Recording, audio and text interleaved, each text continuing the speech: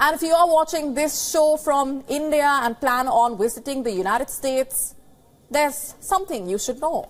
The visa fee could soon see a massive hike. The US Immigration Services has published a proposal. It does not spare the much sought after H-1B visas. This visa is extremely popular among the Indian tech professionals. It allows high-skilled foreign workers to opt for employment. An application under this visa costs $460 but if the proposal is accepted, it could cost $780. That's nearly a 70% increase. The fee hike in L1 visas is raising many eyebrows. The visa is basically for temporary intra-company transfers. Currently, an application costs $460. The proposed price is a whopping $1,385. This is an over 200% rise.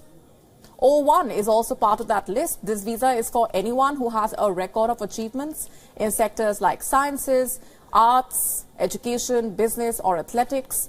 The application fee for the O1 visa has been proposed to increase from $460 to $1,055. That's again a 130% rise. H-2B also seeing a similar hike. The visa permits employers to temporarily hire non-agricultural laborers. So why exactly are the prices suddenly rising?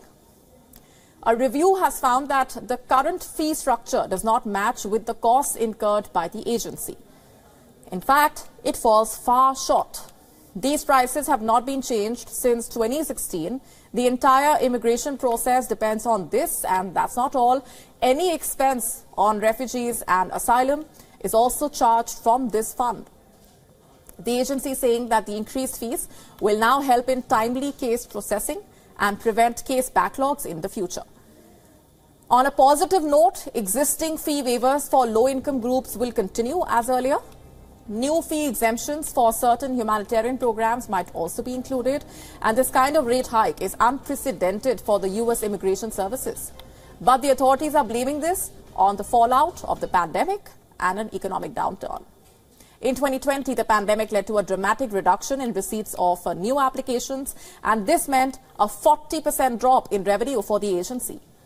The proposed rule is now on a 60-day public opposition period, after which it is expected to be enforced immediately.